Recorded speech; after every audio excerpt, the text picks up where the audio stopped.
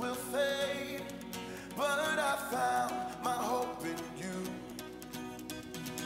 You are the one I want, you are the one I need. This world can have it all, it can take everything. So give me Jesus, give me Jesus, the one who broke me and took away my shame. Let me go, big one for me.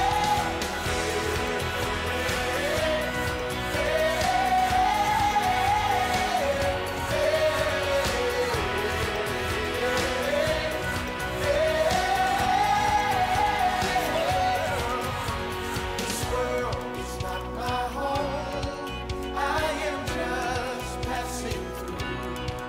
Earthly treasures soon will fade, but I found my hope in you. You are the one. You are the one I want. You are the one I need. This world can have it all. It can take everything.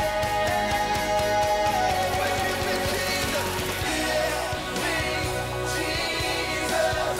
Give me Jesus, the one who broke me and took away my shame. Let me all be one for me.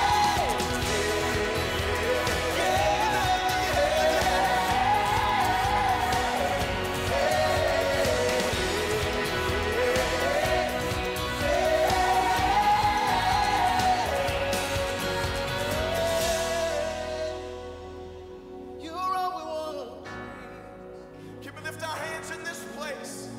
Oh God, we love you, Lord. We love you, Jesus. Oh, 'cause the only lasting thing is you. You are forever. You are forever. You are the one that I run to. You are my treasure. You are my treasure. Anybody feel that way in the house tonight? Hallelujah. You are forever. Can we sing it, You church? are forever. You are the one that I run to. You are. You are my Come treasure. on, lift it up in the room. Others say never you remain. You are my treasure. You are my treasure. Heaven and earth will pass away. You are forever. You are forever.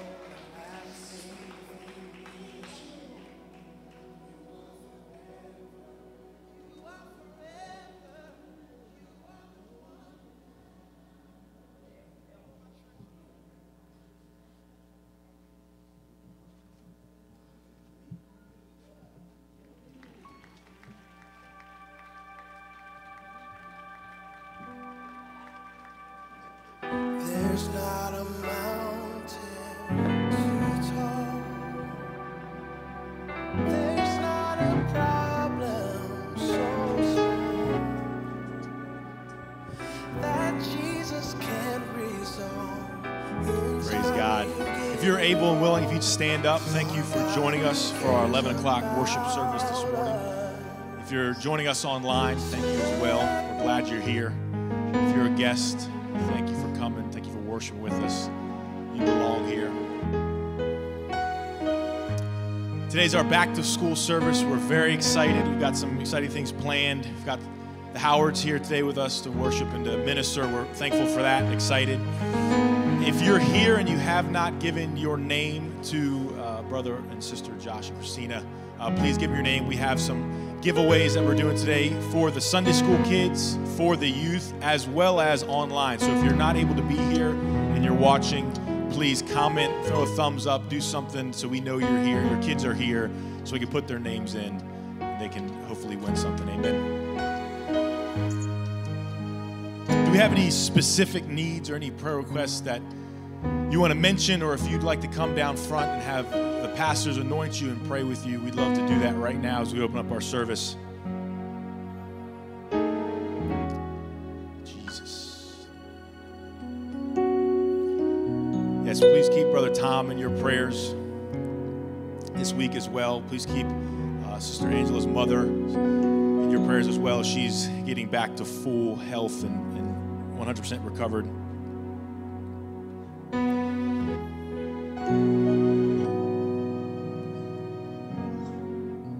Somber in here today.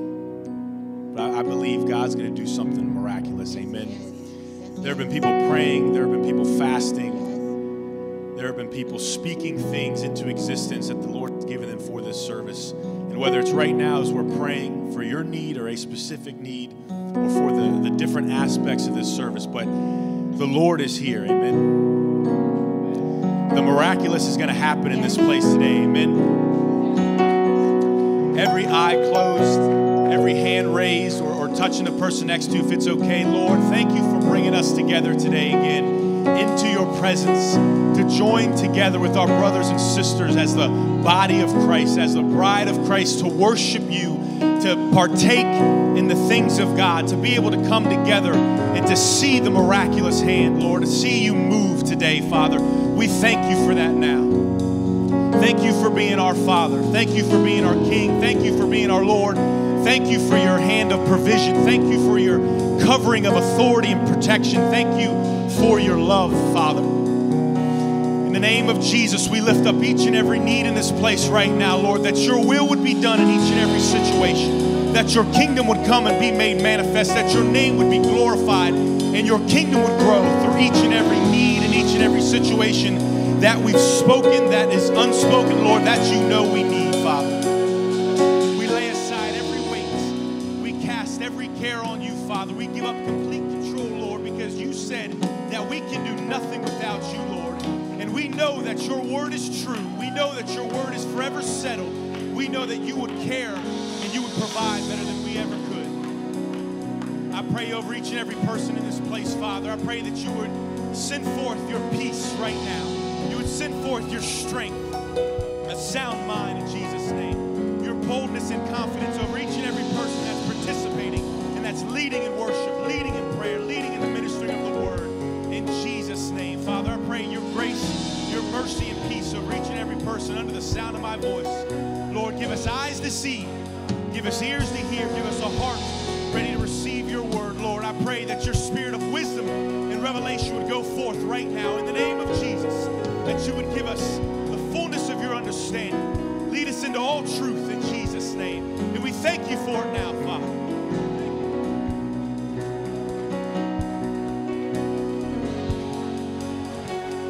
Hallelujah. Come on, let's bless the name of Jesus. Hallelujah. Hallelujah. Come on, let's give the Lord a hand clap of praise in this place. Hallelujah, Jesus. Oh.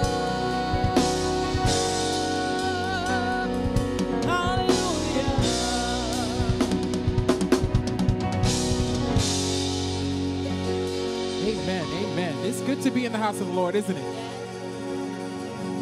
Well, I hear them. I don't know if I hear. Is it good to be in the house of the Lord? Yes. Okay, amen. Hallelujah. We're going to kind of take it back. This is a song that we haven't done in forever and a day. But I'm pretty sure y'all going to remember it, and I'm going to need y'all to go with us, okay? All right.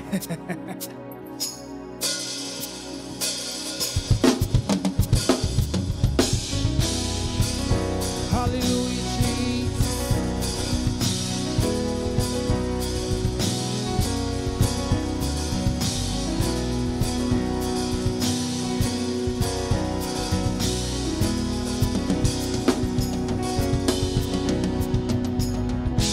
Open up the heavens. Open up the heavens. Show us your love. Show us your glory. Father, we need you today.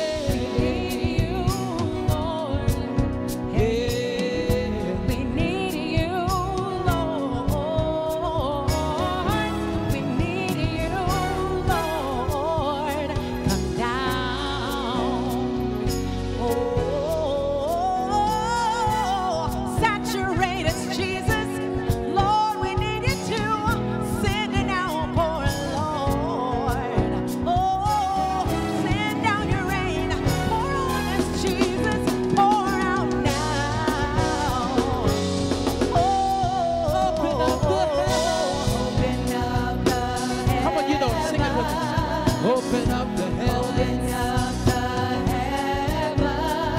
Show us your love.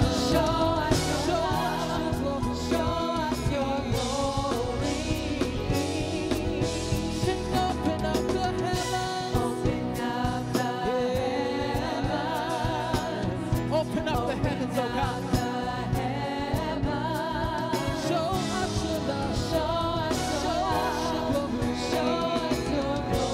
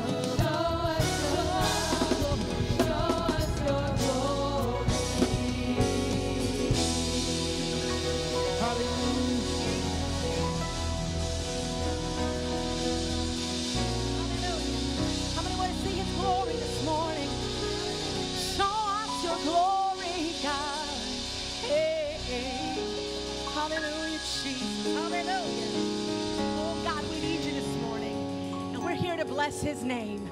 How many of y'all came to bless his name this morning? I know there's a lot of uncertainties out there, a lot of things that we don't know of yet. But one thing we can be certain of, that we serve a great God. We serve a great God, right?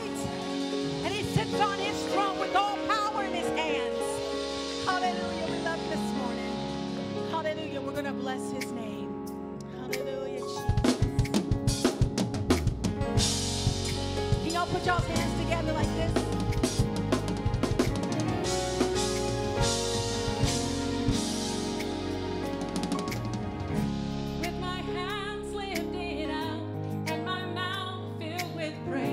My heart's overwhelmed with joy. I will always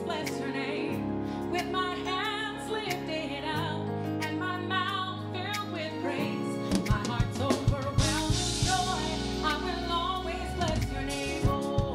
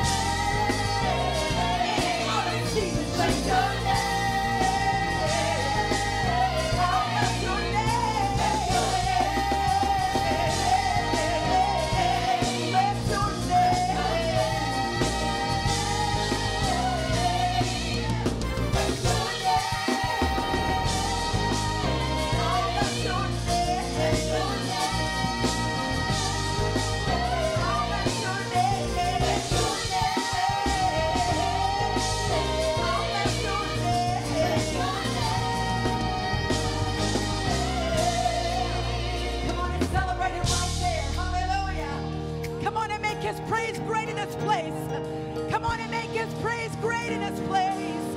We'll bless your name, God. We'll bless your name. We'll bless your name. We'll bless your name. Oh, God. Oh, God. Oh, God.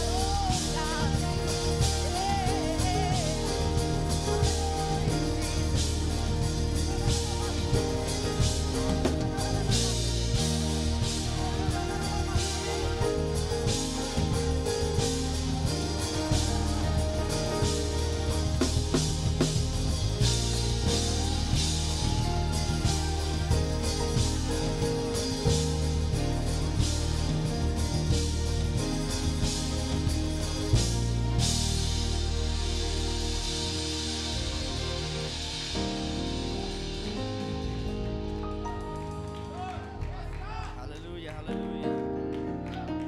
Good morning. We've reached the point in our service where we'd like to take up our tithes and offering. But real quick, a reminder that they are doing a raffle in the front of the church. So any youth, children, or students, please turn your name into co-pastor Josh and Christina Goddard, and online as well. Just comment your name and they'll put it in for you, and we'll be announcing that during the announcements, I believe. Other than that, there's 3 easy ways to give in the offering. The ushers will be at the front of the doors at the end of service, or you can text to give, or text or give online. Okay, thank you.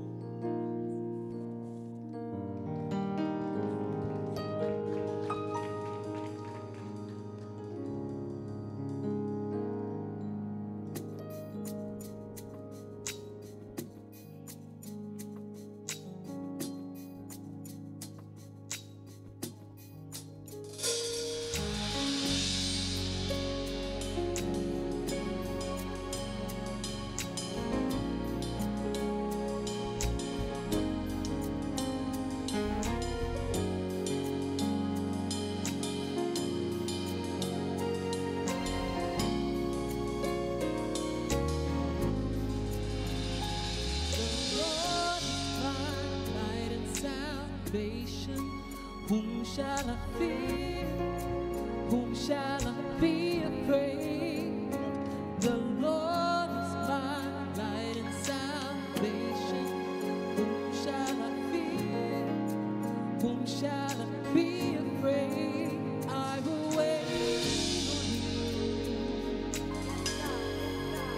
I will wait on you. I will trust.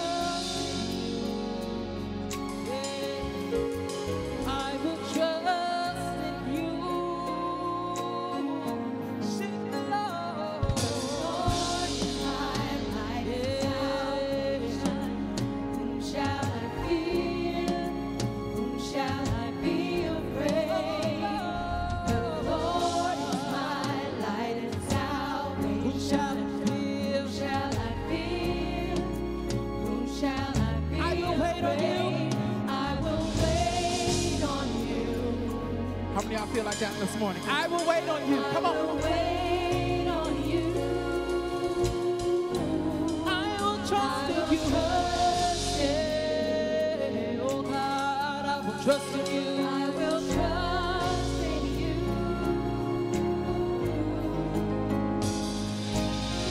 I will remain confident in this. I will see the goodness of the Lord.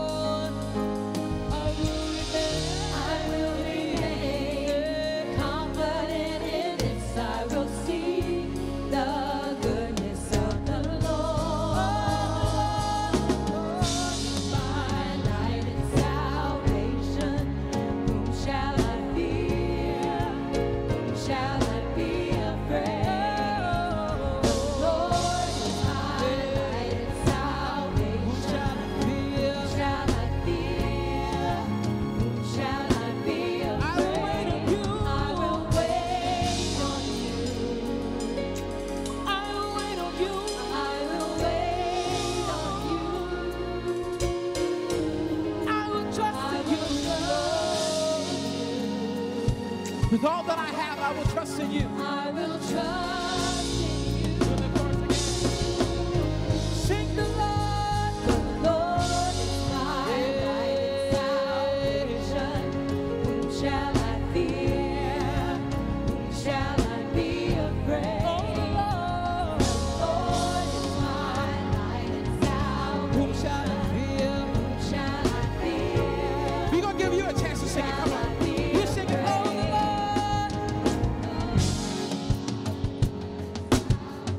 me sing it if you believe it.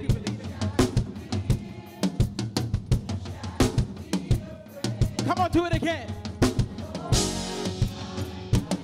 Yeah. Come on, everybody. I will wait on you. I will wait on you. Come on, put those hands in the air. I'm going to wait on you, oh God. I will trust in you. I will trust in you, Lord.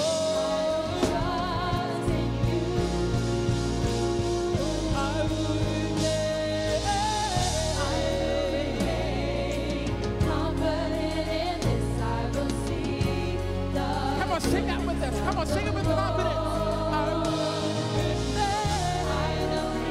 confident in this. I will sing. One more time.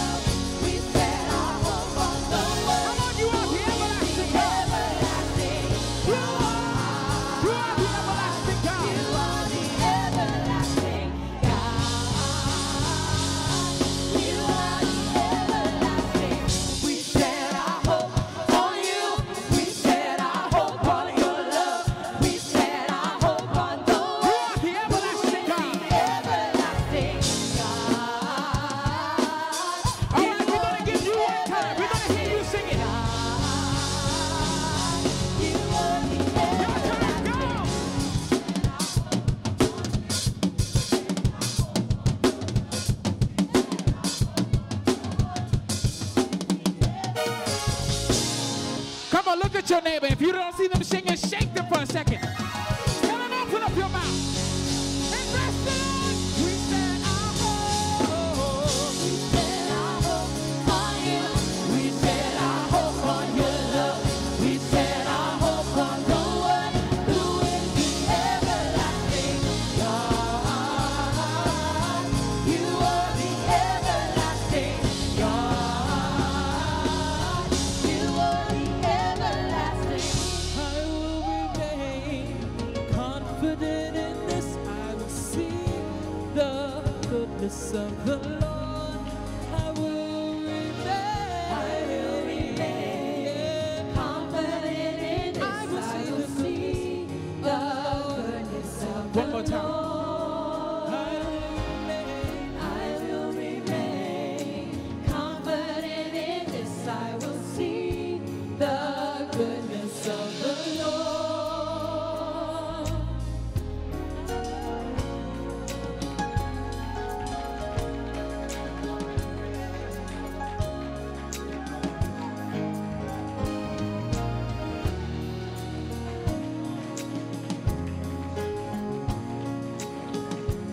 Well, I believe I'm among a people today that trust in the God that we serve, that he will never let you down, he will never forsake you, he will never fail you, and it doesn't even matter what it looks like all around you.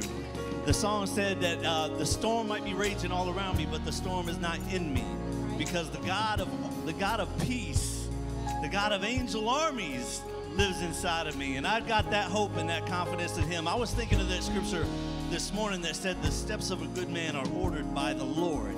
And I was thinking, when I was dwelling on that scripture, I was like, but God, there's no one good. How is it that I can be good and have my steps ordered by you? But Proverbs tells us that if any man were to trust in the Lord with all of your heart and lean not to your own understanding, but in all of your ways acknowledge him, the Bible says that he will direct your path. How am I good in the Lord? How are my steps ordered? By my obedience and by my surrender, by my faith in him, by my trust in him. I can remain confident in him no matter what it looks like around me because I trust in him. I got a witness in the house today that just trusts in God. Praise the Lord. Hallelujah. God is so good, City Church. We are so excited to be here today at our back to school service. We're so excited to have our visiting minister and his family here with us today. We're so excited for all the young people that have come out to join us. Why don't you go ahead and give them a hand? Praise the Lord. God is so good. God is so good. Guess what, guys? When you walked in the door, we gave all of you a raffle ticket. We wanted to just give back a little bit, give you something to be excited about, looking forward to school with, something that you could go and maybe, I don't know, maybe buy a little something that you want. Maybe your mom and dad might dictate what you can buy. Maybe you'll be one of the lucky ones that dictates what you get to get. But we wanted to give you a little bit of something today. So we're going to start. If my wife would come, Sister Christina, why don't y'all give her a hand? We're going to start with the older youth today, and we are going to just pull it random, okay? There's no favorites here. You're all equal in the eyes of God. We're just going to pull it random. So we're going to start with the older youth, and everybody get your tickets ready. If you were given a ticket when you came in the door, just go ahead and get them ready. Get that number good and memorized. We're going to shake it up a little bit. Build the anticipation. Going to go to commercial break. We'll be right back. No, I'm just joking. You ready? You guys ready? You guys ready? This is for $5 million. Are you ready? That's a joke, okay? You ready? Here you go. Read it off for him. 996-557.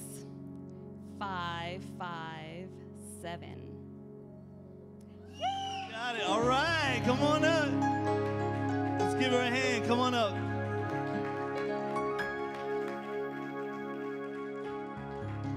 All right. Everybody give her a hand. She won a $25 Visa gift card. Congratulations. Congratulations. All right. We're going to move real quick to the elementary ages. This is ages 4 through 11. So if you're between the ages of 4 through 11, get your ticket out. We're going to get ready to call it. We're going to shake it up real good. Shake it real good. Give it a good shake. Holy Ghost shake. Anybody got a Holy Ghost shake in the house? Come on, shake with me. All right, here we go. Here we go. No looking. 996-686.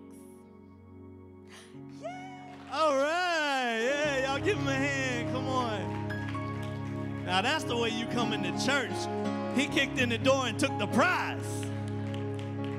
Praise the Lord. Thank you, Jesus. Thank you, Jesus.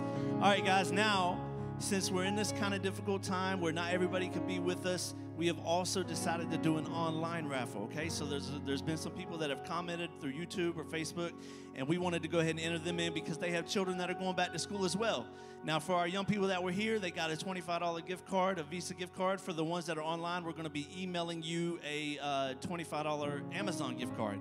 So, if you're ready, come on, show some excitement like they're in the house today. They're watching, they're joining with us. Come on, shake it up.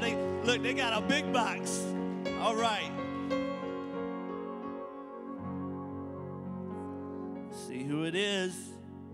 We have Kiana Young. Woo! All right. Congratulations to Sister Kiana Young. All right, I know that they're going to be able to use that I'm going to get out of the way real quick. My wife's going to give you a couple Sunday school announcements. God bless you guys. We love you. Praise the Lord, church. That was fun. Just a quick recap. Next, we were supposed to kick off Sunday school next week, but due to the spikes in COVID and following what our school districts are doing, we decided to push back just a little bit. Not too much, but just a little bit. Like my husband said, we want to make sure we do things the right way. So our new reopening date is September 27th. Mark your calendar, September 27th. We are going to try to push for that date. We are going to kick it off in the fellowship hall. We'll practice social distancing, and we're going to have a really good time. We can't wait to all gather together. It's going to be an exciting time. God bless you all. Yes, sir. And if you want to, after service, feel free to take a careful trip down the hallway, down the Sunday school wing. Our mural artist has been hard at work. She's got a lot completed, and it looks really good, you guys, really good. We are so excited. We're going to go ahead and turn this over to Sister Brianna Allen. She comes and gives you guys the announcements. Hi, guys.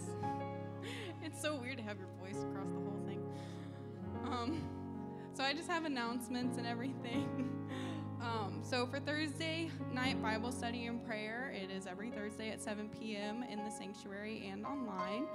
This is going to be our last lesson of Eat This Book Bible study, so get in while you can. It's actually been really, really interesting and helpful. So you can view all lessons online at the church's YouTube channel and Facebook page. Next, I want to thank all the volunteers who helped at the community blessings on Saturday. So those who participated, please stand so you can be recognized.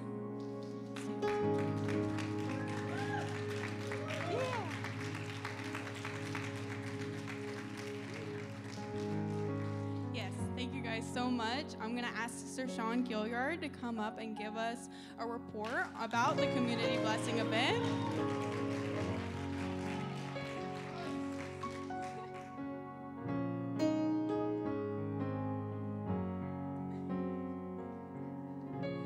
Good morning, everybody. I would first like to say thank you to everyone that came out and volunteered and helped make this event a success on yesterday.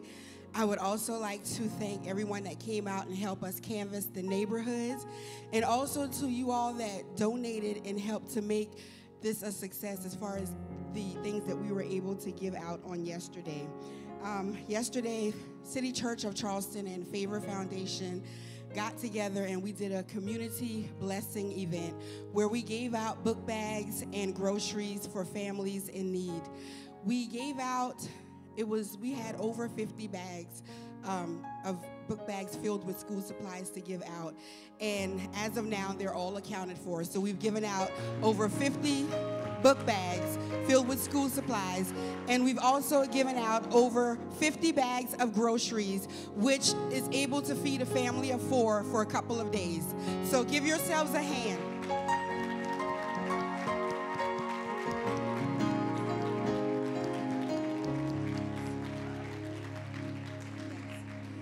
I believe that we will see the goodness of the Lord, and I believe that we should show that goodness of the Lord. So as the CEO of Favor Foundation, as a member of City Church of Charleston, I am so passionate about this, you guys. I'm challenging each and every one of us to be the church, to show the goodness of the Lord, to show the love of the Lord. And even if you don't have it, to give a can of grocery or give something, a book bag, $1, even if you don't have that, you can give a smile or a kind word, amen? So from this day forward, I challenge each and every one, be the church, go make disciples, show the love of Christ, because we are the only Bibles that some people may see, amen? Thank you.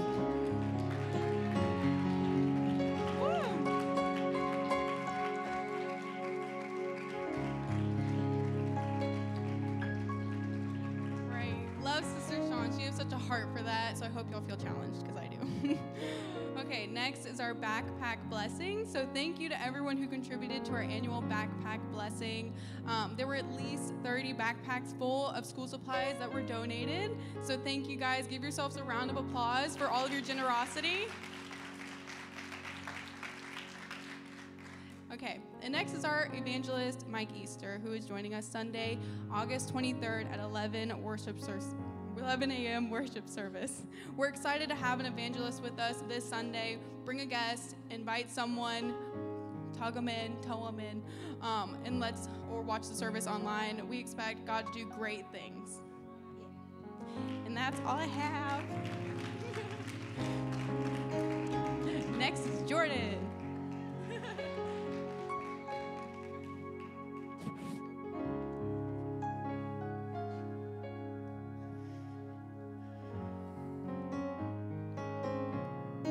If you are in school or a youth or young adult, would you stand up?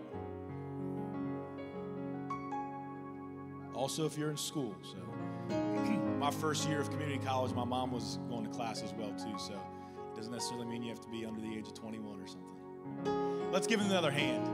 This service is about them, right? Let's celebrate them. Thank you again for joining us. If you're here every week or this is your first time, we're glad you're here. If you're watching online, if you're watching this recorded 10 years from now, we're really glad you joined us. We appreciate you worshiping with us. I am excited to introduce a new friend that we've met a few times at different district events, but have never really had in-depth conversations or been able to hang out. I know our wives have, and obviously being here, growing up in Charleston, my wife has met their family, but been able to spend all day yesterday with this family. I'm excited to say we have new friends, or I have new friends at least, and JJ has a new best friend. But to be able to just to talk with you guys and to see your heart, to see what you guys are doing for your church and what you guys care about and what you, just the spirit you brought for this service. I'm extremely excited. I'm extremely thankful as well too. So I have a little bio, and if you didn't know this, like myself, again, we really just over the last 2 months really got to meet and got to know him yesterday, but he's actually been coined as the most interesting man in the world. You know, I have a German Shepherd, so I know this firsthand, but he actually once taught a German Shepherd to bark in Spanish. It's pretty crazy. He once, and we've all been there, had an awkward moment, right? He once had an awkward moment just because he wanted to see how it felt. It's amazing. His mom actually, I didn't know this till this morning, but his mom actually has a tattoo that says son.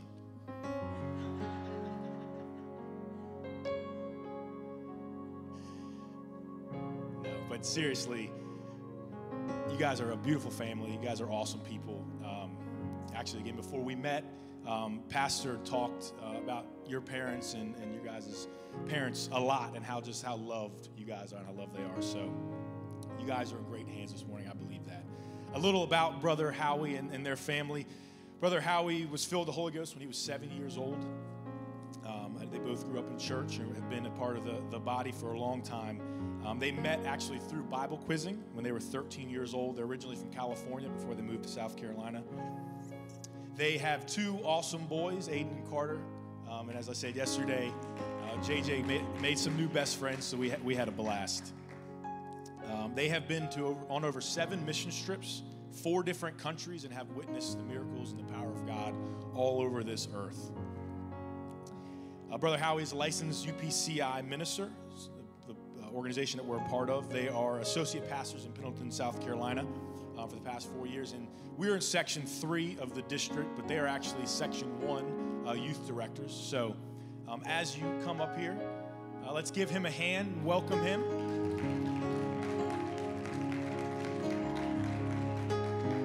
We also have a little gift for you guys and a thank you. So,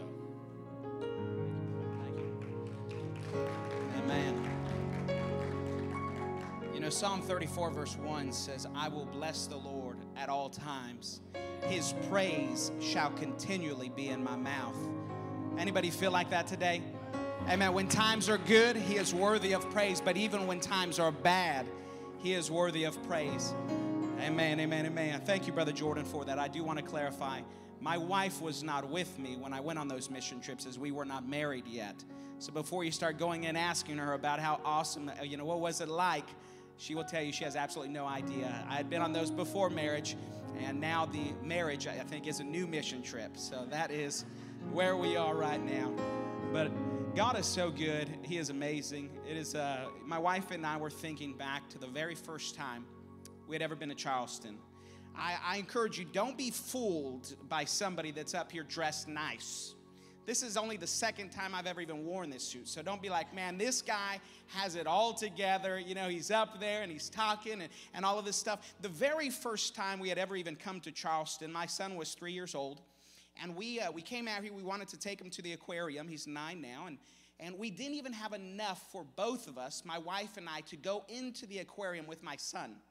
Like, you want to talk about broke. Like, we were broke. So it was like rock, paper, scissors. Looks like I'm taking Aiden into the aquarium and you're waiting in the car.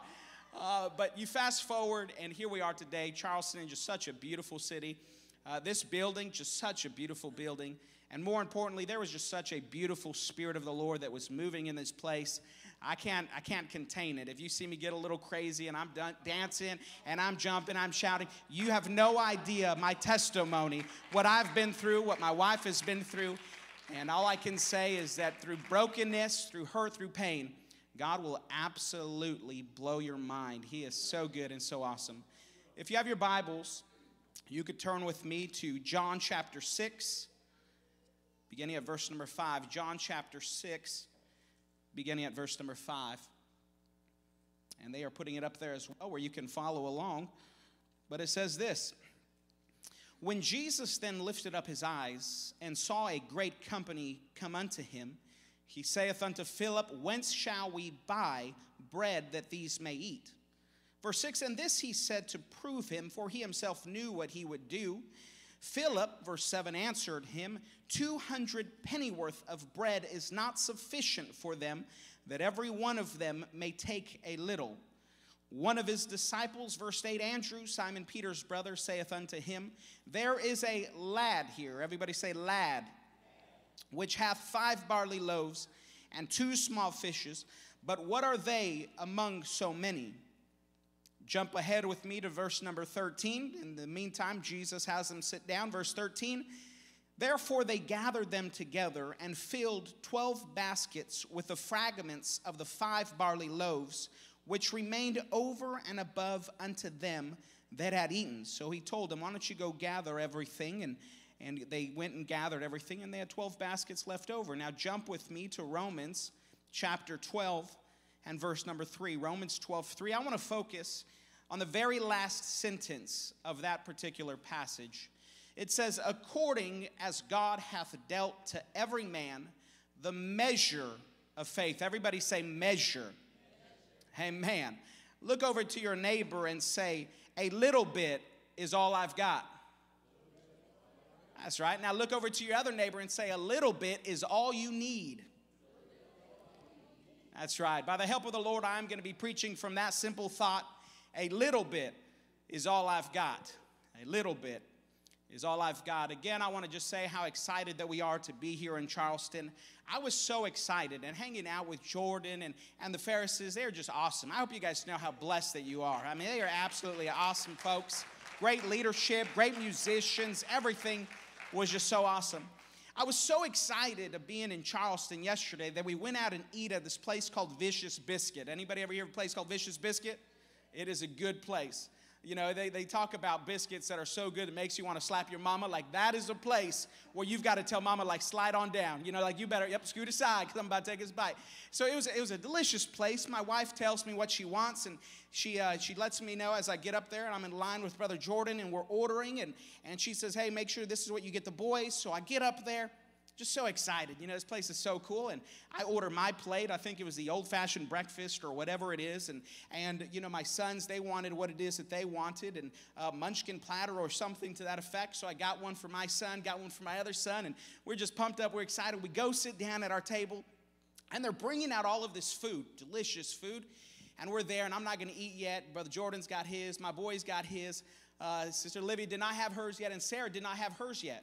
And so the waitress comes out and she says, is there anything else? Jordan's like, yeah, I think there's a couple more that we're waiting for. And it hit me. It hit me at that point. I looked at my wife and I said, baby, what did you want? And she said, I want a bacon, egg, and cheese biscuit. I said, they're not going to bring that out. I forgot. So Jordan was so sweet. He said, listen, if you need a ride back to the hotel, like, I've got you. So that was nice. My wife did end up sharing with the boys. So before you're like, I feel so bad, she didn't eat. And it also cost me a new pair of shoes. So she did also get a new pair of shoes. So don't feel too terrible for her. Amen. So go ahead and jump with me to verse 5 again of John chapter 6, verse 5.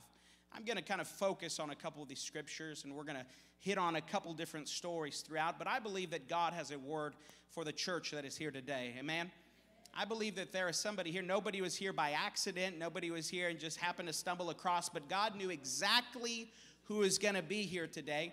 And I believe that he's got something for you. It says, when Jesus then lifted up his eyes and saw a great company come unto him, he saith unto Philip, whence shall we buy bread that these may eat? Now, I love Jesus. Like, he is just like, he literally like just blows people's mind. You know, I mean, all the different stories that you read about him, he is just so awesome. You take a look, and there was one of the Pharisees. You know, they come and they try to trick Jesus, and they're like, hey, should we pay tribute to Caesar? Like, is that something that we should do? And he's like, well, why don't you take a coin? Look at the coin. Whose face do you see on that coin? And they're like, well, we see Caesar's. He says, well, then render unto Caesar what's Caesar's. And they're like, man, we totally thought that we were going to trap him. So then you take a look at the Sadducees, and the Sadducees then try to trick Jesus. And these are two different sects of that day that were, they're their own little religious groups that they believed each one was the right one and stuff. And the Sadducees are like, I think we can trick Jesus. And so they say, hey, let me ask you something. If there was a man and a wife that were married, and the husband dies, and the wife marries the brother of the husband, and then he dies, and she marries another brother, and they're going through this line, and he said, when they get to heaven, whose wife will she be? They're like, we've got him. We're totally going to trick him now. And Jesus, like, if you guys even read the scripture, totally calls them out. He said, you would know that they don't even get married in heaven. And so they're like, man, we totally thought that we were going to get him. And again, that wasn't it. And so he totally just tricked him like it is that he does. And then there is another story. And the high priest and the elders now come to Jesus. And they say, I think we can trick him. And so they come up to him and they say, hey, Jesus, we do believe that you are God. Let's ask you this. By what authority do you do these miracles and these healings? Who gave you this authority? And Jesus says, well, let me ask you my own question. By what authority was John's baptism? Was it something that was of heaven, or was it something that was of man? And they were over there, these high priests and their elders are like, just give us a minute. They start huddling, and they're like, man, if we say that it's of heaven, then he's going to call us out in front of all of these people and say, well, then why didn't you believe him? But then if we say that, well, that was of men, then all of these people here who believe John are going to stone us because they're going to be upset. So they said, well, we can't answer you. He said, well, then neither am I going to answer you. Like, that's just how Jesus was, like he's just awesome. So we see right here in this particular verse, he looks at Philip and he says, whence shall we buy bread that these may eat? Like, hey, where can we buy some food for these people? Now, to give you context, there was 5,000 men, okay? There was children and women on top of that. So it's safe to assume there was probably 10,000 people that were there. And he's asking Philip, hey, where can we buy bread for these people? Go ahead and go to the next verse real fast.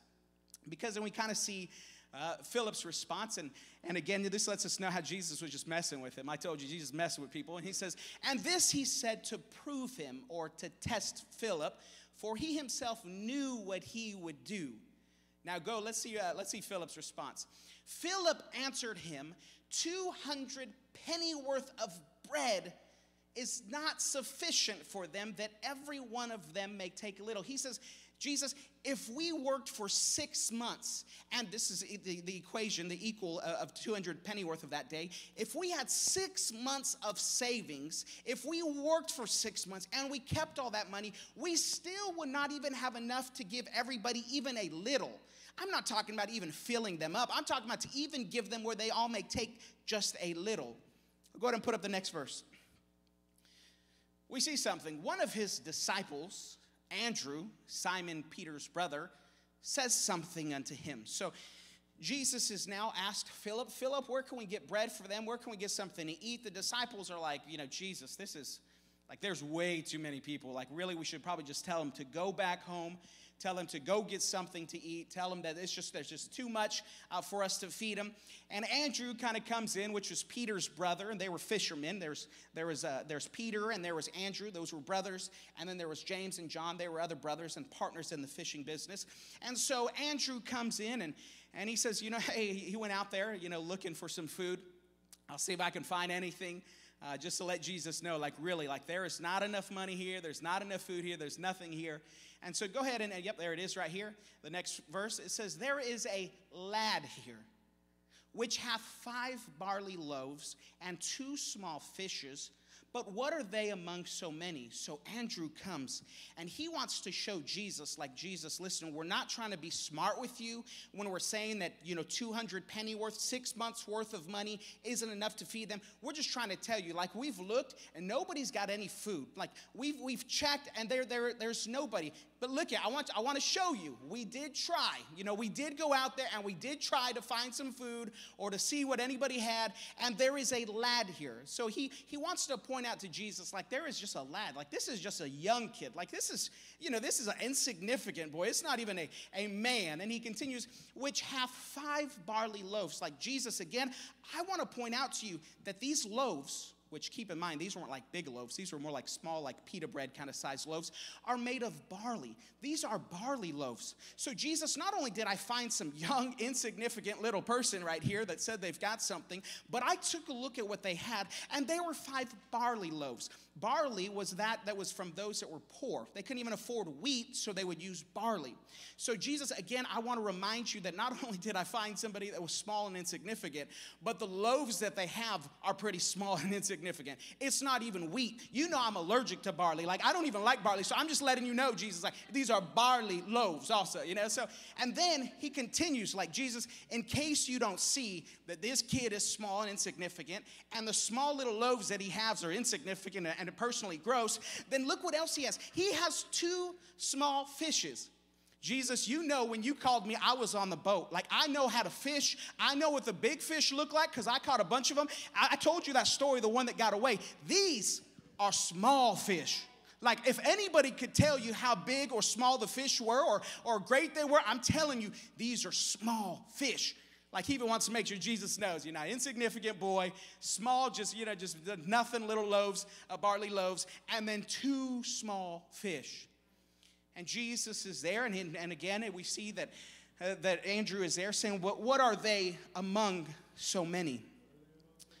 At 6 years of age, my son Aiden, who is here today, and won a gift card. Thank you for that. We didn't even have to pay or beg or plead or, let him know how broke we were and we needed a gift card or nothing. So that was awesome. So my son, at 6 years of age, there was a vacation Bible school that was happening there in Anderson, South Carolina.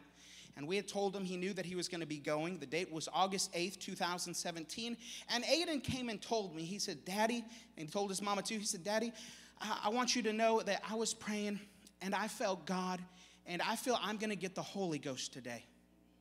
6 years of age. When you're a parent, you just want to cry. Baby, let's pray. Let's pray. And so, sure enough, we go to Vacation Bible School. My wife was still pregnant at the time. She was miserable. Her feet, how they get and everything.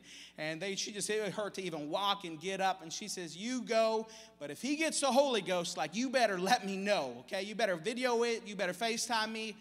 And so sure enough, we go out there and at the Vacation Bible School.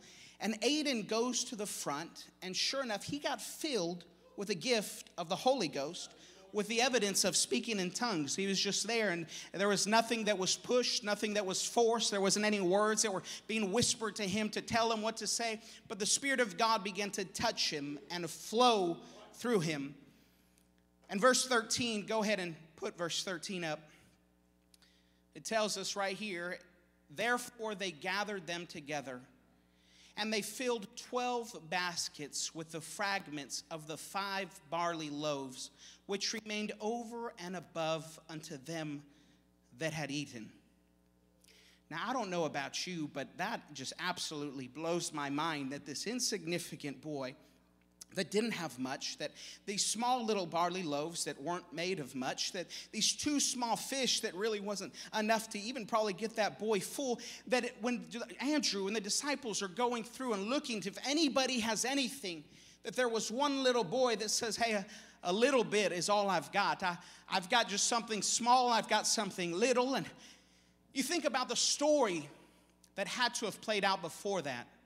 A mom that loved her boy but was really broke and they didn't have much money. She says, baby, I know you want to go follow Jesus, so I'm going to just make you a little something. And here's just a couple little loaves and fish, and make sure you stretch it out. But when all of these people were starving and hungry, this little boy totally could have just ate it. No doubt he was hungry too. If you've got kids, you know those things are like little monsters. Like they don't stop eating. They just keep eating, keep eating. We were in the back.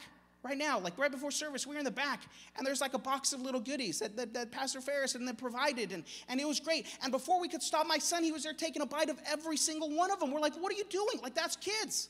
Like, that's just what they do. Like, they're going to eat everything that's there. So here was this little boy, and instead of eating these small little loaves, instead of eating these fish that had no doubt been dried and ready to eat, he pipes up and he says, hey, I've got something. It's little. It's all that I've got.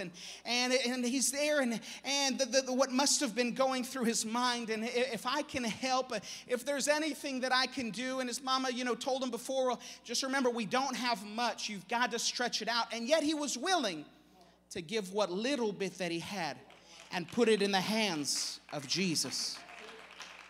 So what blows my mind is in verse 13. When they gather all of the leftovers, all of the pieces, and there was 12 baskets left over. Think about the story that little boy had when he went back to his mama and said, Mama, you've got to know, those small little loaves that you gave me, those couple of fish that you gave me. Mama, I know that it wasn't much, and please, before you get upset, I want you to know that I shared it, but I gave it to Jesus. And look at before you say anything, he gave me a basket to bring home to us as well. That small, little, insignificant boy with small, nothing loaves and fish, a little bit was all that he had. But Jesus says, that's all that I need. Somebody said amen. In Matthew 17:20, Jesus says, the faith the size of a mustard seed. I brought some mustard seed. I want to show you one of them. To be honest, they're so small I could just close my fingers and tell you there's one there. I have a mustard seed right here. It's so small, so tiny, so insignificant. My mom, at 7 years of age, she wasn't raised in church, but there was a love of God inside of her. My grandma was already in her 20s before she ever got saved and experienced God in such a life-transforming way. But my mom had been filled with the gift of the Holy Ghost. She had been filled with the Spirit of God.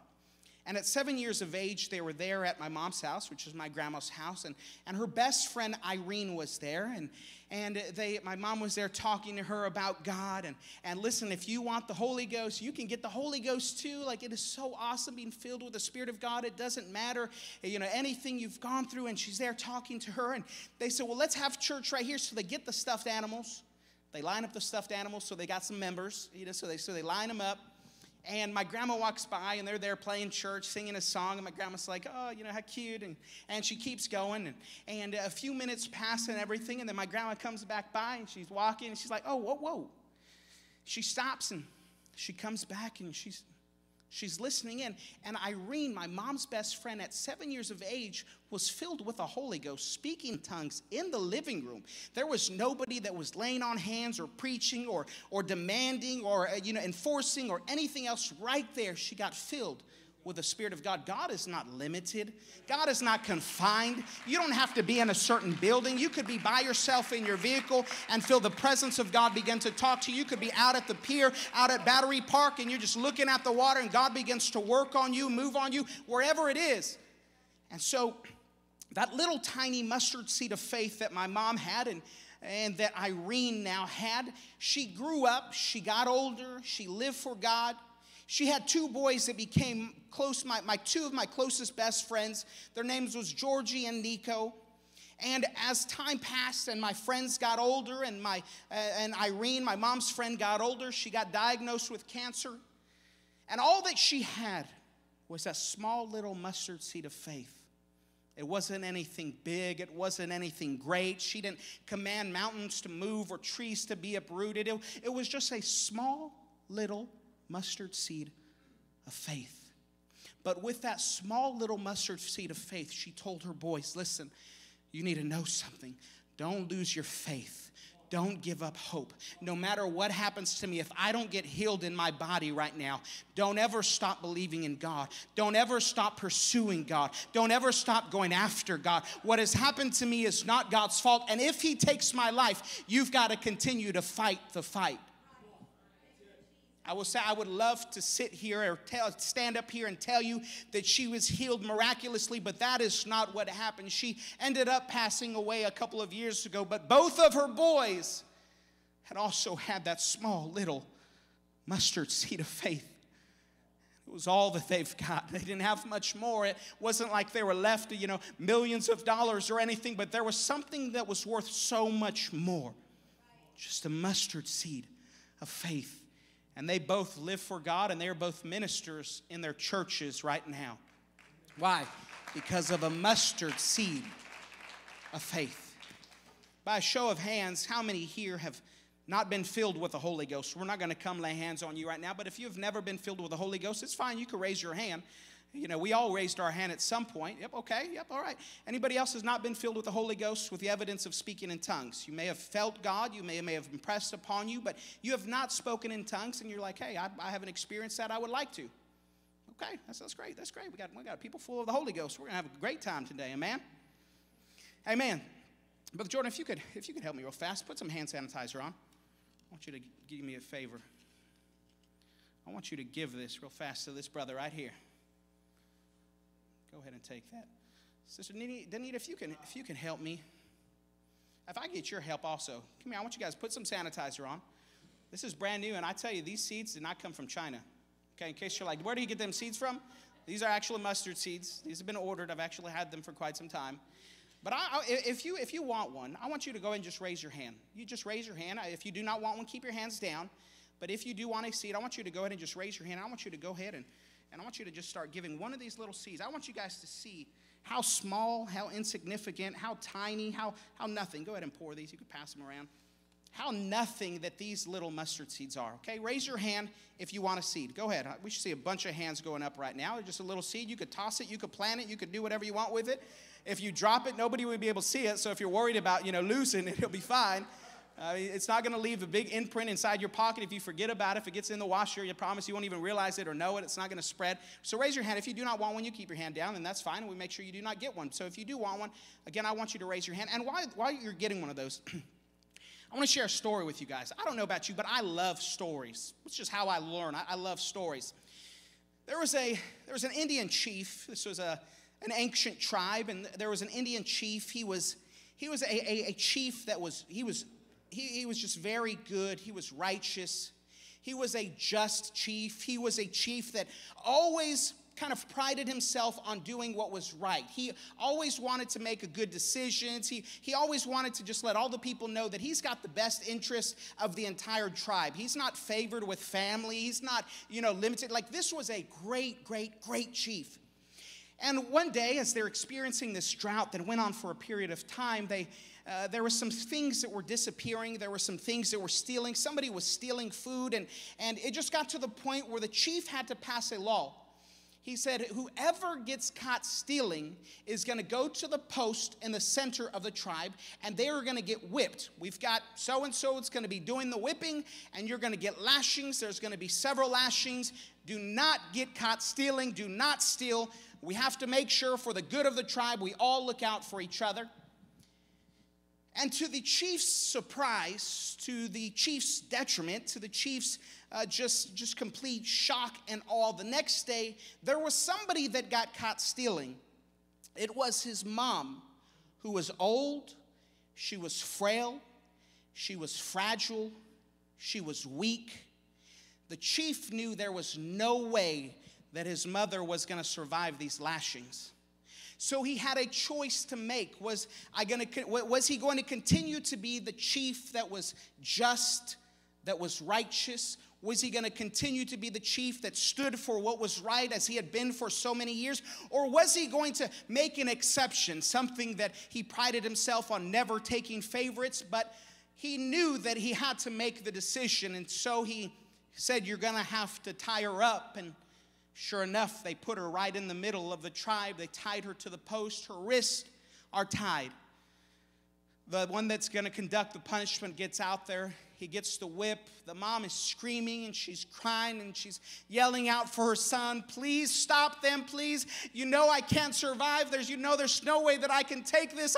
I'm sorry. Please just stop it. And the chief, again, he had to stand back and he, there was nothing. It was out of his hands. This was something that she deserved. This was something that she brought upon herself. And so as the one that was there getting ready to conduct the punishment, the lash, the whip, he is there and he begins to pull back and he's getting ready now to swing with all full force and begin the lashings. And as he begins to come down, the chief throws off his jacket and he runs to his mom, covers up the mom, and the one that was conducting the punishment came down with all of the lashings. Wham! One after another, after another, after another. The mom was there screaming, but the son was there holding her, saying, I've got you.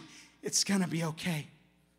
That, if you ever wondered how much Jesus loves you, is exactly what he did when he went to the cross. And he knew you would not be able to survive the punishment that you deserve, because Romans 3:23 tells us that all have sinned and come short of the glory of God. There was no way that you could survive that. There was no way that I could survive that. So he covered you up and said, I will take your place.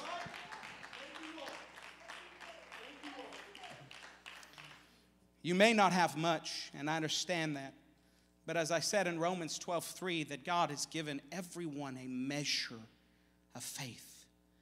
And in Matthew 17:20, he says, I will give you, everyone, if you have the faith the size of a mustard seed. If you've still got that mustard seed, go ahead and hold it up. It's not much, I know. I've got one right here. Look, at some of you already lost it. Like, mine's already gone. I don't even know where mine is anymore. I think I put it in my pocket, but it's gone. It is so small. That's it. If you just have this amount of faith, this much, that God, I don't have much. Like, I am broken. Like, I've messed up. Like, you see my past. You see my failures. You see my shortcomings. You see my heartaches. You see every time that I'm trying to do good and instead I fall flat on my face and I mess up. And you see everything. But God, I don't have much. All that I have is just a little bit. And Jesus is saying, I'm not asking you to be full of faith. I'm asking you to have just a little bit of faith. I want to go through another story of faith real fast. Put up Luke 8, verse 43. Luke 8:43. Watching the time. It says, and a woman having an issue of blood, 12 years, which had spent all her living upon physicians, neither could be healed of any. Verse 45. And Jesus said, verse 44, came behind him and touched the border of his garment, and immediately her issue of blood stanched. Verse 45, and Jesus said, who touched me? When all denied, Peter and they that were with him said, Master, the multitude throng thee and press thee, and sayest thou, who touched me? And Jesus said, somebody hath touched me, for I perceive that virtue is gone out of me. Verse 47, and when the woman saw that she was not hid, she came trembling and falling down before him. She declared unto him before all the people for what cause she had touched him and how she was healed immediately. And lastly, verse 48, and he said unto her, daughter, be of good comfort. Thy faith hath made thee whole. Go in peace.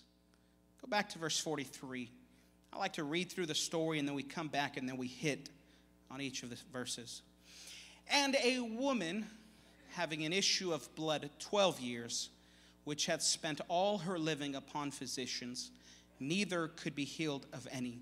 In this verse, verse 43, we are introduced to a new character. A woman that had been suffering for 12 years with an ailment that the Bible doesn't even give us the prognosis. It doesn't even give us the exact diagnosis. Doesn't tell us exactly what it was, but says that she had an issue of blood, and for 12 years she suffered with this. It also tells us that she spent all of her living upon physicians, and nobody could heal her.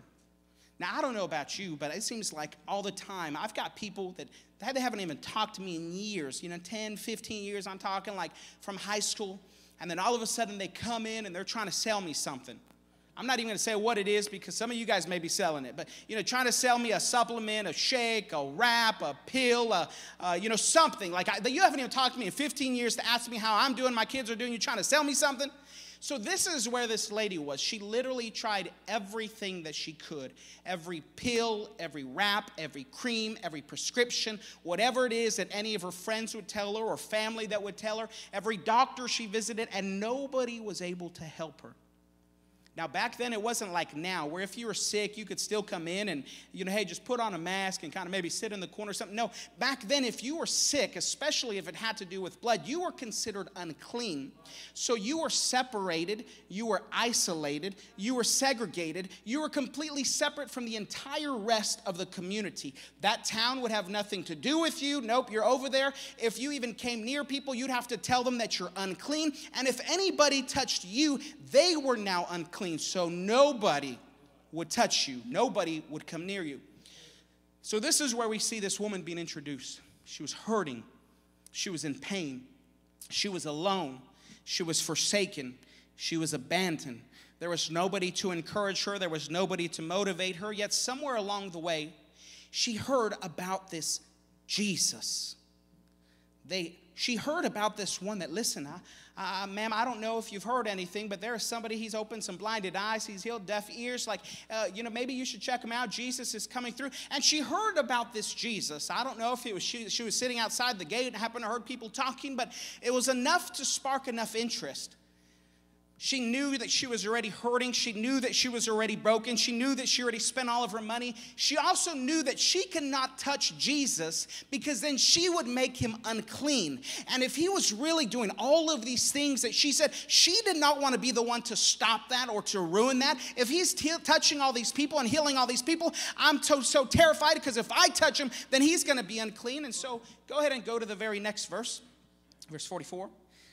And we see it says, she came behind him and touched the border of his garment, and immediately her issue of blood stanched, or it dried up, or it stopped. There was something that absolutely happened. It was like a lightning bolt that went through her body from the top of her head to the sole of her feet that caused her to understand and realize, I have just been healed.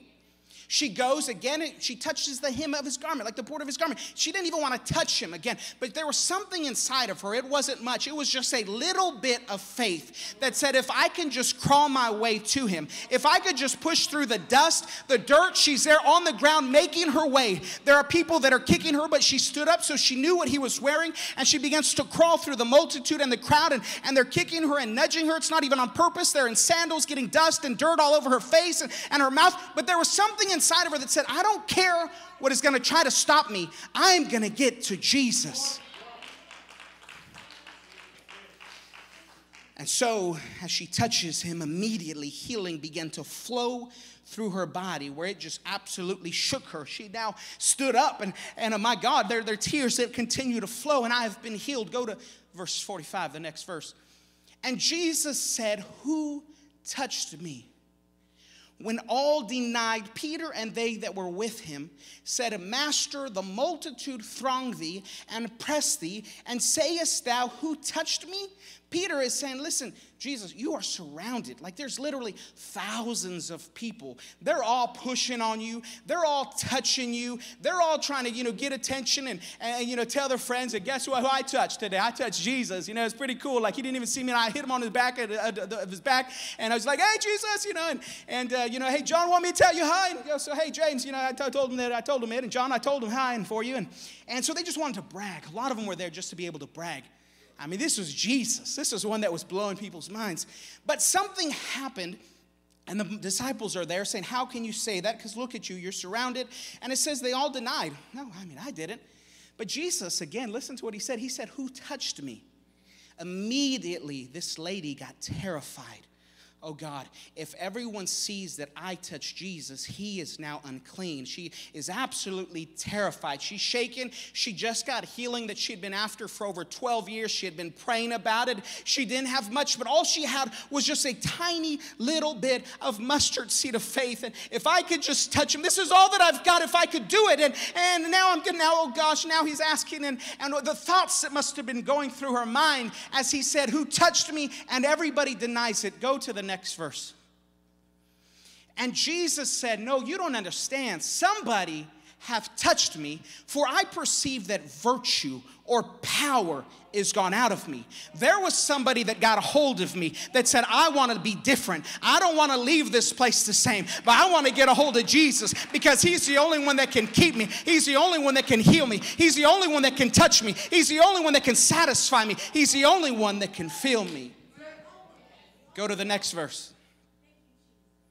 It says this, and when the woman saw that she was not hid, she tried to hide. Well, I don't want them to know that it was me, so she's hiding in the back, but the multitude just kind of splits, and she finds herself right there, and she's standing up, and she's looking around, and tears are streaming down her face, and oh God, this is it. What if I lose my miracle now? What if I lose my healing? Like, I can't do this anymore. I don't know if I could make it another day. God, I just don't know. And she's there, and it says, she came trembling and falling down before him. She then went, she's crying, tears are flowing down her face. She throws herself at the feet of Jesus. It says, and she declared unto him before all the people for what cause she had touched him and how she was healed immediately. So she's there. She's almost trying to make an excuse before everybody. I want everybody to know, I know that I'm unclean. I know that I'm unworthy. But you've got to understand, for 12 years, I've been hurting. I've been in pain. I've been alone. I didn't try to touch him or push him. I just touched his clothes. So please don't think he's dirty or unclean. He didn't touch me. It wasn't even on purpose. And she's crying. She's trying to make an excuse for everybody and how she was healed immediately. But you've got to know that I just came with what little bit that I had, and he healed me immediately. Let's keep going. Go to the next verse. And he said unto her, and he said unto her, this is like James 4:8 that says, if you draw near to God, that God will draw near to you. So up to this point, we see the lady with the issue of blood that has done her part, and she has drawn near to God. And now we are about to see God do his part as he now draws near to her. And so it says, and he said unto her, daughter, be of good comfort. The words that she had been longing to hear. She hadn't been a part of a family in over 12 years. And yet just like that, it wasn't a word of condemnation to say, I know what you did before this sickness. I know that you deserve this. Or I know what it is that you have gone through. He wasn't condemning her. He wasn't making an example of her with everybody that was around. But he says, daughter. Those words, he says, no, I've got you.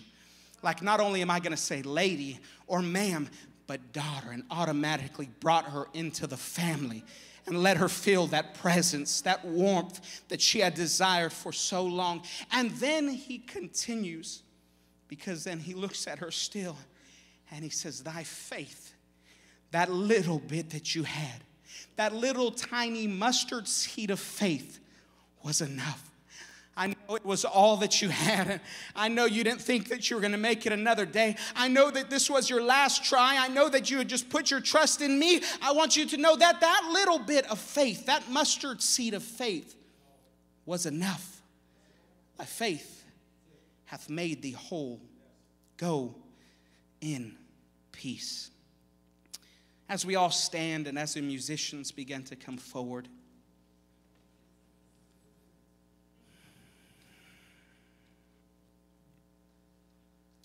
I want to share this last story with you. The Olympics were taking place in 1992. The location was Barcelona, Spain. It came down to a 400-meter dash, and there was a man that was already the one that was going to be the winner. Everybody knew that this guy had the potential, he had the talent, he had the skill. So he was the one that was favored to win. His name was Derek Redmond. Derek had already done good in previous Olympics. Derek had even messed up in previous Olympics. So if there was anybody that was determined to win this, they knew that it was going to be Derek. Derek and his dad had made a pact that, listen, no matter what happens, you're going to do it. You're going to take it. You're going to cross it. And, no matter what, we've got this son. And Jim Redmond, his dad, was there talking to his son Derek. And Derek just wanted a medal. He didn't even care what color it was. It could be gold. It could be silver. It could be bronze. It doesn't matter what it is. And so he was there, and he said, well, I got it, Dad. Yep, we're going to do this. We're going to do this. So the race starts. And sure enough, Derek Redmond is out there. Like, this guy is booking it. 50 meters, 100 meters, 150 meters, 200 meters. Like, it was clear this is gonna be the winner. All of the work, all of the effort, all of the time, everything that he had put into it up to this point was now about to take place. But as he's approaching about the 175 meters that was left, he tore his hamstring. And you could watch the video, you could YouTube it, it's a crazy video. But he tore it, and he said he felt like it was a gunshot. And he starts limping, and then he falls to the ground. The man that was destined to win this, the man that was favored to win this, the man that had worked so hard to win this, now found himself in complete and total pain, crying in agony. Crying out, I can't make it, I'm too weak, I barely have any strength in my body. This is it. I can't believe this is how this Olympics is going to end. The medics are running out there. They're bringing a stretcher. They're now telling him, you've got to get on the stretcher. Let's go. Let's get you out. And all of the crowd was there, and they're watching as the man is now getting ready to pass and boom, win the race. And he is there, and he's telling them, no, I can't go. I can't stop yet. I've got to just go. He's pushing them away. They say, no, Derek, you've got to get on here. And so he starts going, and he's limping with one leg, and he's hopping, and he's trying, but with every step it is killing him in pain. And his dad is up at the very back of the stadium, near where they had the torch just the day before. And his dad, Jim Redmond, is back there, and he sees his boy completely struggling, hurting, limping, and he says, I've got to get to my boy. So he begins to run down the stadium. He's pushing onlookers out of the way. He hops the gate that is separating the masses, the crowds, and he begins to run. Security tries to stop him. They're chasing him. One tries to grab him. He pushes him out of the way. He says, you don't understand. My boy is out there. And so he's running. He grabs Derek, his son, and Derek thought this was another person that was trying to stop him. He says, I can't, don't, please, just let me go. And Derek is there crying, and Jim comes alongside him. He says, son, it's me, Dad. You don't have to do this. No, Dad, I do have to do this. I've only got a little bit of strength, but I've got to do this. And so the dad is holding me. He says, then we are going to do this together. So he grabs him, and he's walking. And Derek Redmond has his face in his dad's shoulder, and he's crying in complete pain. He's crying in complete agony. He's crying because it's so severe. He's almost dragging his leg, and he's trying. And his dad says, I've got you, I've got you, I've got you. As they get ready to get close out, as they get ready to come up to the very end where the line was, the dad says, I'm going to let you go now. You're going to finish this. You've got this. And so Derek begins to go. 65,000 onlookers didn't care who had just won first place. They didn't care who won second place. They were now shouting in complete unity, roaring out for this guy that wasn't stopping. He didn't have much, just a little bit, but it was enough, because when he made it past the finish line, he fell down, and the crowd was just completely crazy. They lost it, and the dad ran back there and said, you did it. You don't need a lot, just a little bit. You don't need to be full of faith. You don't need to have the faith that moves the mountains. You don't need to have the faith that you could just walk in the spiritual world. But if you just have a little bit of faith, God can touch you. God can fill you with the gift of the Holy Ghost. God can heal your mind. God can bring peace to your body.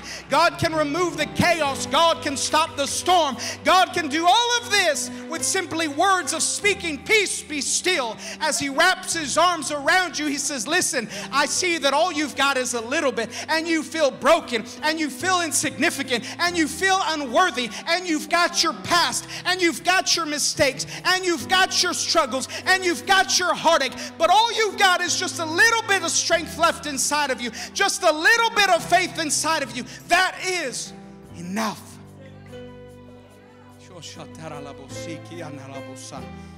As we all lift up our hands all across this building right now, that's it. That's it. Go ahead. If you have that little bit of that mustard seed, that little bit of faith, if you could raise that right now. God, I don't have much. This is all that I've got, God. I'm tired. I've tried. I've messed up. I'm going to open these altars right now. And if there is something inside of you that says, I have got to get to the feet of Jesus. I have got to get the Holy Ghost. I have got to get my healing. I have got to get my miracle. That I encourage you, come forward right now. We will put sanitizer on. We'll put masks on. We'll do whatever we have to. But if you want something today, then come on up to the front, because we're going to make sure that it happens. But if you are fine with where you are, then continue to hold up that little mustard seed of faith and say, God, here I am. I'm broken. I've messed up. I've struggled. I've got heartaches. I've got personal issues. I've got family issues. I've got spiritual issues. I've got emotional issues. I've got all of these things that are going on. But here I am in my brokenness. Here I am in my pain. Here I am in my agony. Here I am with my past. All across this building, if we could just begin to repent right now. God, I'm sorry. Forgive me of my sins. Forgive me of my failures. Forgive me for everything that I've done that was wrong. Forgive me for everything that I've tried to do on my own strength, on my own accord, by my own whatever it is that I've got. But I put it all at your feet right now. I surrender everything to you right now. That's it. Go ahead. Repentance all across this building. That's it. You may have been born in this. You may have been raised in this. This may be your first time, but when you are repenting, even the angels of heaven take notice and say, look at this one repenting. Look at this one that's making up their mind. Look at this one that is now serious about this. That's it. Go ahead, go ahead, go ahead.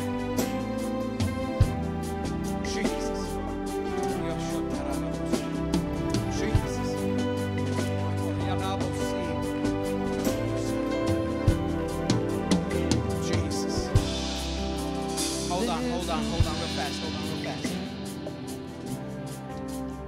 I'm going to share one more thing with you guys.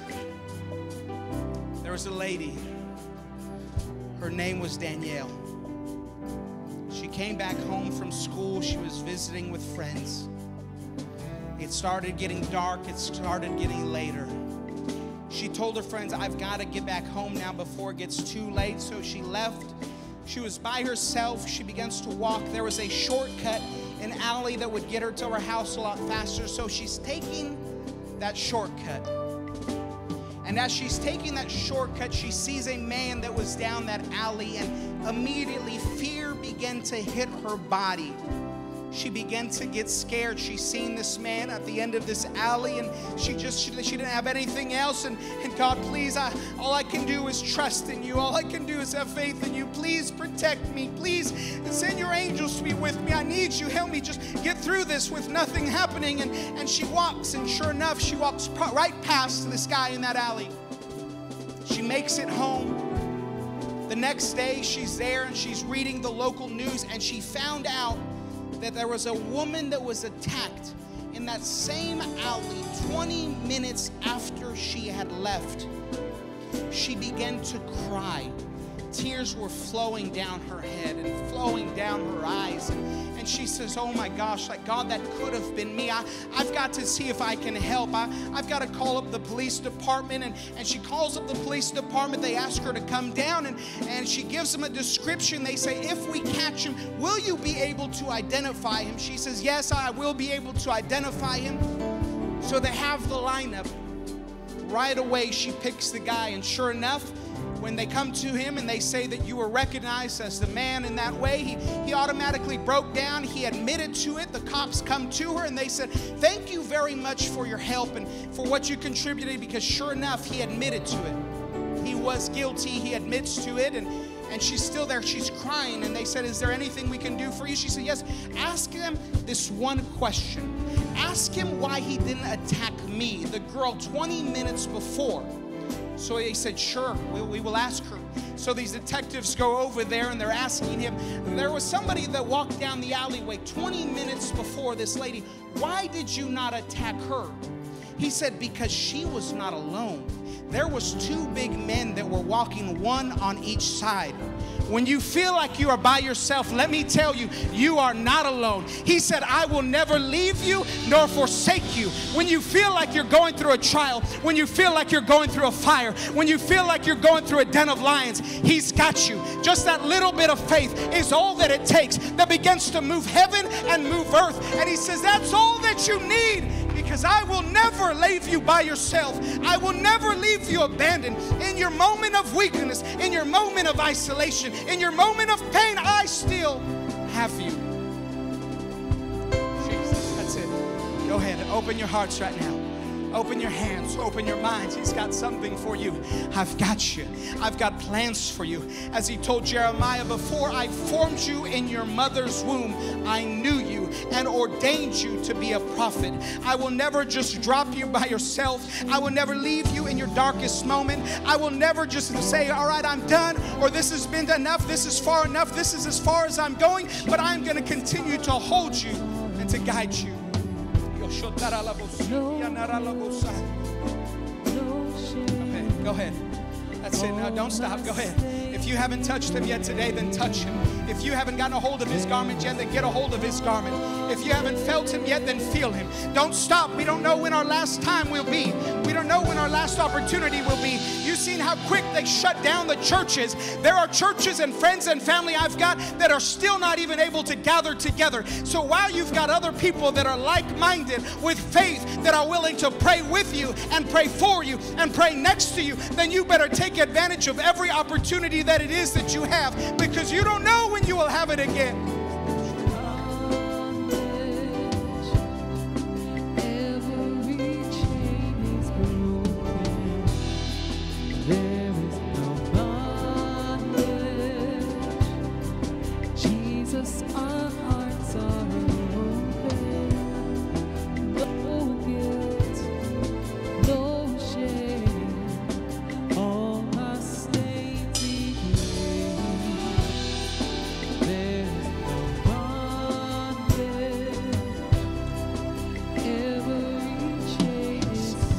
Praying for yourself, stretch forth your hand to somebody else you see praying. Pray for somebody else. Pray for somebody who's joining us online. We may not even know that they're watching at the moment, but pray for someone. If you're not praying for yourself, pray for someone right now in Jesus' name.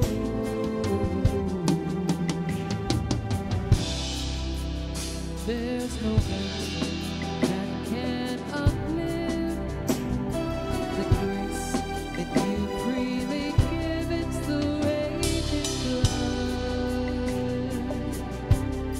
that covers us. For the hearts that come to decay, use the love to strengthen the way, and you left the truth.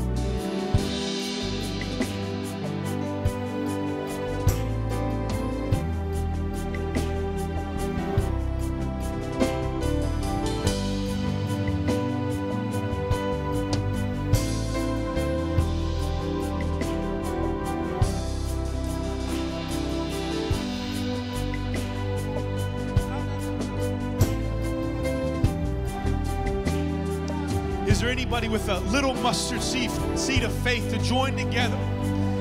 They're going to believe the Lord's going to fill them with the Holy Ghost right now in Jesus' name. In Jesus' name, build up faith. In Jesus' name, build up faith.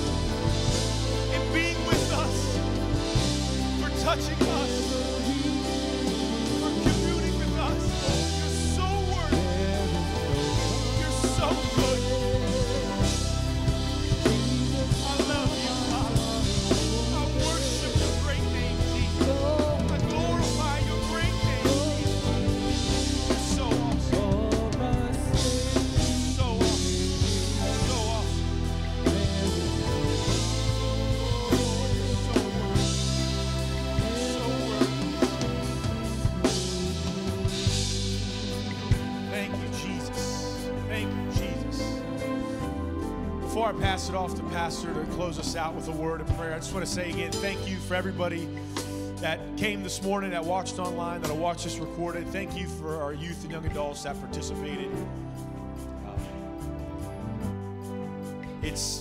I've said it many times, but again, publicly, to every parent, although me and my wife don't work directly with the Sunday school kids as youth pastors, to be able to help lead and guide and to be an example for every single young person in this church is such a privilege that we don't take for granted. We don't take for granted at all. So thank you again for joining us. Thank you, parents, for entrusting us,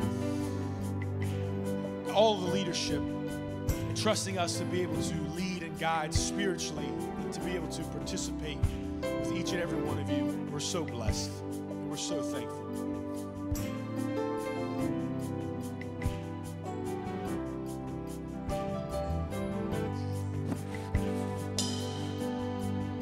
Praise the Lord. We always do this at the beginning of each school year. If you have just a moment, parents, if you feel that it's safe, we're going to ask our young people if they could come and if they could stay 6 feet apart and wear a mask if you have one, if you feel like your children, it's safe for them to come up here. We want to pray over our children before they begin their school year. If your children feel you want to keep them in the pew with you, that's fine. We're still going to pray over them. But if we could have our young folks up here. What a beautiful message. What a beautiful, powerful message. Y'all spread out good. If you're family, you can stick together, but spread way out. We want to make sure everybody is safe. As they're coming forward and you're here, just give me your attention for just a moment. I know we all want to get to lunch. But when the Holy Spirit was poured out in the book of Acts, in the church, the first church service in the book of Acts, Acts chapter 2, there was a lot going on, like in our services. There was people, you know, it was chaos. There was people speaking in tongues. There were just, nobody knew what was going on. You know, Peter had to stand up and kind of preach a sermon and let everybody know what was going on. And Peter, the people that were there and were confused, there's people acting like they're drunk, they're speaking in tongues, there's all this chaos going on. They said that they were drunk. And Peter was like, no, they're not drunk. It's too early for that. Peter reached way back in the prophecies of Joel. And he said that these aren't drunk like you think, but this is that was spoken by the prophet Joel. He said that in the last days I will pour out my spirit upon all flesh, and your sons, everybody say sons, and your daughters, everybody say daughters, shall prophesy, and your young men, everybody say young men, shall see visions, and your old men, somebody say old men, shall dream dreams, and on my servants and on my handmaidens, somebody say handmaidens, I will pour out in those days of my spirit, and they shall prophesy. That covered everybody, old people, young people, children, slaves, servants, everyone. And what's beautiful about prophecy is, you know, Joel prophesied about it hundreds and hundreds of years before Jesus. Peter said, this is what Joel was talking about. And we can even declare it today that, yes, Joel's prophecies are still coming to pass. And it's still for anybody that has just a little bit. Just a little bit. It doesn't rule out any of our young people. Doesn't matter how young you are or how old you are, or if you're starting college or if you're starting kindergarten. The Bible says, and that's why Brother Howie could say, you know, the testimony of his mother receiving the Holy Spirit so young, and her friend, and him, and his son. My daughters received the Holy Spirit whenever they were quite young. Why? Because it's for all of us. It's for young and old. So you're not discounted. Your little bit counts in the kingdom of God. And your little bit's going to count in your school. Whether you're online or you're walking into the building, your little bit counts. You can change the atmosphere of that Zoom meeting or that classroom or wherever you're going, that college campus. You can change it because you have got God's Spirit, God's power, and God's promises on you. And you may walk into that building thinking, I feel like I'm the only Christian in my classroom. Guess what? It only takes a little bit for each classroom. I feel like I'm the only Pentecostal on my campus. Guess what? It only takes a little bit. It only takes just a little bit, kids, young people. It only takes one. That's what I love about, you know, when Sister Shawn came and gave the testimony of Favor Foundation. You know, somebody didn't tell Sister Shawn, oh, I got $1 million. Why don't you go and start this foundation? No. Sister Shawn had a $1 or $2 and said, I just want to start something. I want to help people. I want to feed people. I want to give. And she started giving, and God started multiplying it. And the more she gave, the more God gave. And the more people that she helped, the more God gave for her to help more people. So it only takes a little bit, church. It only takes a little bit, young person. So whatever you got, let's just lift our hands and give it to the Lord, and you're going to be a hero on your campus, in your classroom. God's going to do something great. Church, can you pray over our young people for just a few minutes? We don't have to touch them. We're just going to pray over them. Lord Jesus, let your spirit be upon them. God, let them shine a light. There is so much negativity going on in the world right now. Disease is rampant. Doubt is rampant. Anxiety and depression are rampant. Young people, especially our young people, are going through tremendous changes and they don't even know why. And the anxiety is being passed on to our young people and our youth and our children. God, we speak against that anxiety. We speak against those spirits of confusion and depression and all those things that would come upon them because so much stuff has changed in their lives in the last few months. Lord, we pray your perfect peace. Church, can you pray peace over our youth? Can you pray peace over our children? Can you pray that God would send peace and strength to their minds and their spirits? They need it right now. We didn't have to face challenges like they're facing. God, send your strength upon them. Lord, when their fellow classmates are sharing distress with them and anxiety with them, let them speak peace from their mouths. Let them speak peace that comes from your spirit, Lord. Let them pass on to those around them that the Lord is good. The Lord has everything under control. They don't have anything to worry about. God will take care of it all. Everything is in his hands. He has never left the throne. He still rules. He is still our creator, and he is still in control. And God will bring peace into those situations through our youth, through our children, through our young adults, wherever they go. God, let them be the ones that carry peace in this gospel to those around them. In Jesus' name. In Jesus' name. In Jesus' name. Church, pray with me right now in Jesus' name. Just invoke the name of Jesus over them. Just say it in Jesus' name. Cover them. In Jesus' name, protect them. In Jesus' name, bring them peace. In Jesus' name, let's invoke the powerful name of Jesus, our healer, our strength, our deliverer, the one who knows and cares. In Jesus' name, cover them. In Jesus' name, send angels to walk about them. In Jesus' name, send your protection over them. In Jesus' name. In Jesus' name. In Jesus' name. Thank you. God bless you, kids. Our young people, our young adults. You folks are so special to us. God bless you so much. Thank you, church, for being here. Thank you for staying safe. Put on your mask. Kind of keep your distance from each other as you're walking out. See you next Sunday. Invite someone to either join you online or in the sanctuary. We still got a balcony we can sit in. We want everyone that needs the baptism of the Holy Ghost and to be baptized in Jesus' name to hear the gospel preached by Brother Mike Easter next Sunday, our evangelist. And if you were here this morning and received the baptism of the Holy Ghost, come and let me know. If you would like to be baptized in Jesus' name, we have a baptismal that's ready to go, and we will do that for you today. God bless you. You're dismissed. Let's give a hand to our evangelist, Brother Howard, and his lovely wife and family. God's blessings upon them as they go back home in Jesus' name.